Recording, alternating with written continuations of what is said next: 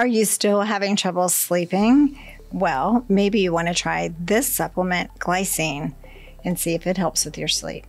So what is glycine and how does it affect your sleep?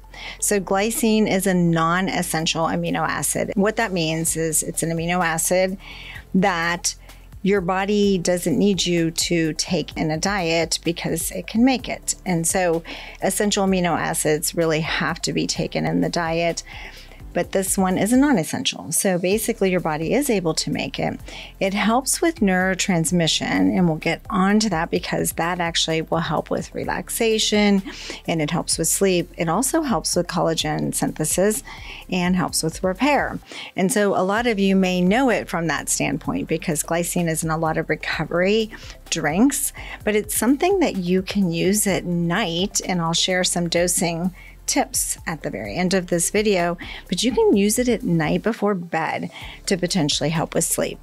So how does it work? So the sleep cycle has a non-REM and a REM cycle. So REM meaning rapid eye movement. So the non-REM, or the slow wave deep sleep, will help you with deep sleep. So it helps relax your body, get you into that deep sleep, and improves that latency. So if you lay in bed and you can't fall asleep, glycine is reported to improve that. And it also causes your arteries to dilate. And so basically, you get a cooling of the body, and how you do that is by the skin. You have dilation of your vessels, and so you release a lot of heat. And if you drop your core temperature, it helps you fall asleep. That's why there's all these cooling mattresses and blankets and the sleep aid that will actually help control your core temperature so that you can fall asleep and sleep deeper. So what else does it do? It helps relax the brain. So it acts like a GABA, or almost like a Valium in the brain, to help relax at night. And then it can also, like I said, help with recovery. And so if you're have a good workout and you want some recovery, this is one of those that you can actually use to help with recovery.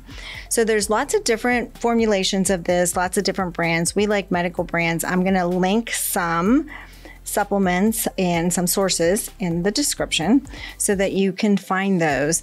But the dosage that I recommend is 30 to 60 minutes before bed, and anywhere from 1 to 3 grams.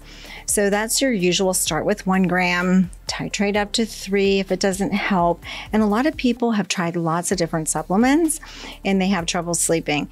And this is one of those that, again, will help you to relax, get into that sleep deeper. And so it also helps with your cognition the next day for that reason, because you get a deeper amount of sleep. There is some studies and some talk about going up to as much as 10 grams a day or at night for sleep. And so there's something that you can always titrate up on. One of the things that frequently comes up with supplements is whether you can use them with alcohol.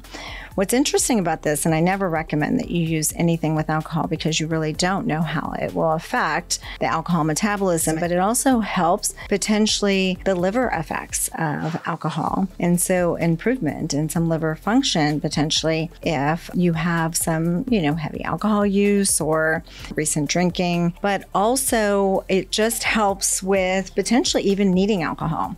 And so it's something that potentially if you feel like you want to drink and it does interfere with your sleep when you have alcohol use, that maybe glycine will improve that craving for alcohol at night, and maybe it'll improve your sleep at the same time. So those are things to think of. It is something that I recommend to patients when they're still having trouble sleeping. So if they're still having trouble sleeping, and again, hormone optimization is one of the things that helps with sleep and mood. So if you're optimizing hormones, testosterone is one of those that improves mood and sleep, and people don't think about that. And progesterone in women in perimenopause and menopause will help with sleep. But there's other things like getting sunlight in the morning, getting it in the evening. It helps with that melatonin and circadian rhythm. But also, glycine and magnesium are things that you can add at night. And because we haven't talked about glycine before, I thought I would give you that tip now. So just in summary, glycine can help with sleep. It helps relax, get you into sleep better, deeper sleep, more alertness during the day, and it helps you recover from things. May actually decrease your desire for alcohol at night, which also interferes with your sleep. 1 to 3 grams, titrate up to 3 grams. Don't use alcohol with it. And there is the potential that you can also go up to 10 grams, but I would stop at 3 first and try that for a good solid 30 days and let me know what you think. So drop some comments and let's open a conversation, and let me know if you want to talk about anything else, wellness and sexual wellness, because I am willing to deep dive into anything.